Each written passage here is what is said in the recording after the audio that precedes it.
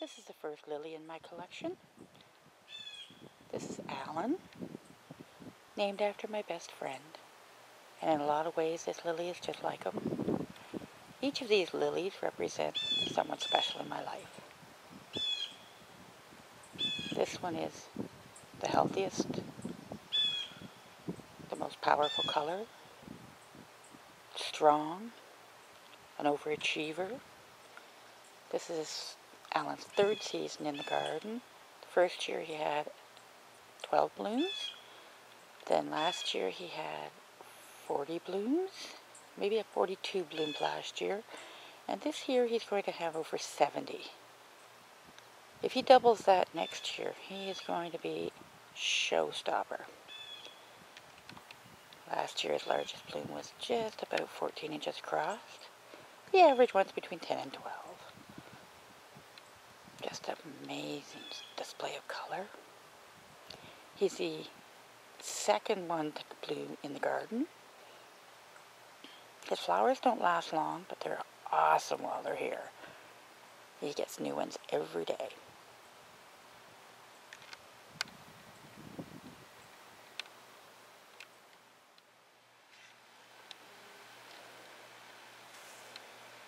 And beside Alan, we have Judy, who is not out in bloom today, but had a flower yesterday.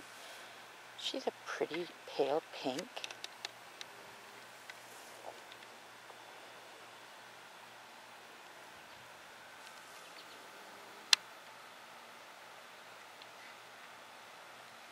This year I added the dark side of Alan. This is his first year. He has a really dark red flower. Almost as big as the ones on the original Alan. This is his first year.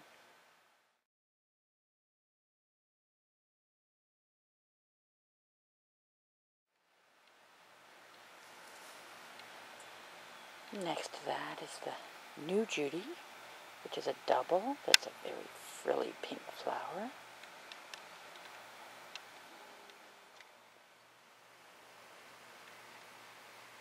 Back at the back, we have a nice, pretty pink one. I call that one Reggie. Beside Reggie is Norman. Norman's named after a really good friend of mine who is late getting started in the day, but is really productive once he gets going.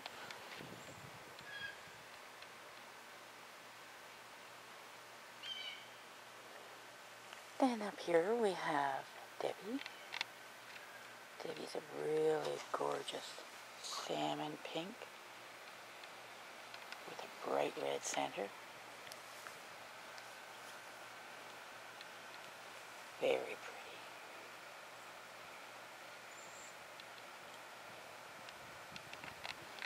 Again, beautiful plant that is very productive. Going to have a lot of blooms this year. Beside Debbie,